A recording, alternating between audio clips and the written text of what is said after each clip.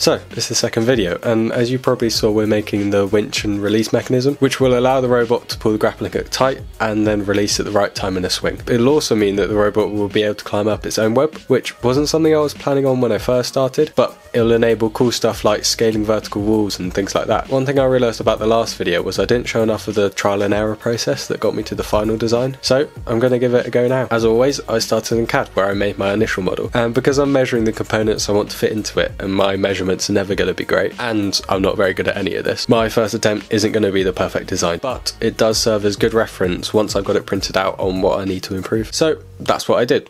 I printed it.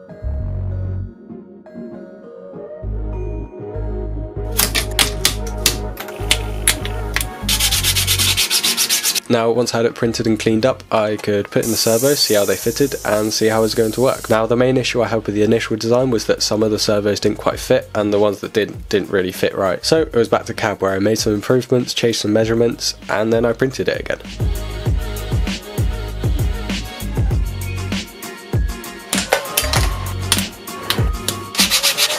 Now again, I put everything back in all, it was pretty much there, apart from some of the clips keeping the servos in place being way too thin. So all I needed to do was go back into CAD, beef them up a bit, and print for hopefully one last time.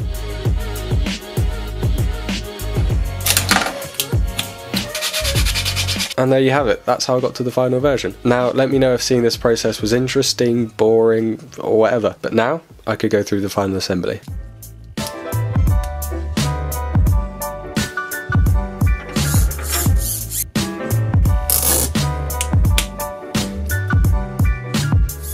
Now, in order for the rig to rotate freely, I quickly put together a stand, and then after that I connected up the circuit, which is pretty much the same as last time, just with a few more buttons to control the extra servos. So before testing, I'll just give you a quick overview of how the whole thing works. So firstly, same as before, this servo controls the direction in which the web is fired, and then the servo on top actually fires the grappling hook. Now this servo here in the back drives the winch and connects to it via gears. And then finally this one here, about which the winch spins, can turn outwards, letting the winch slide off and therefore releasing the web. So there you have it. I'm sure it's probably not the best way of doing it, but I didn't really know how else to. But anyway, on to testing. Right, so I've got it set up just to fire over the swinging rig so that I can see how well the winch works, pulling up the grappling hook and pulling it tight, from which, if it was a self-contained unit and not hooked up to all these wires, it would be able to swing from. So let's see how it goes.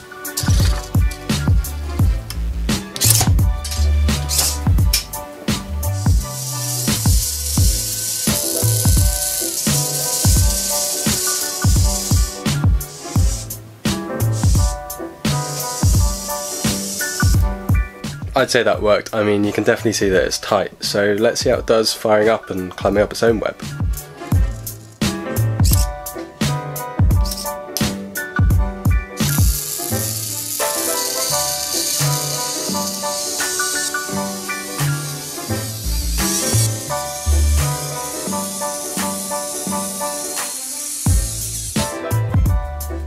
Right, well that worked. It can clearly climb up its own web.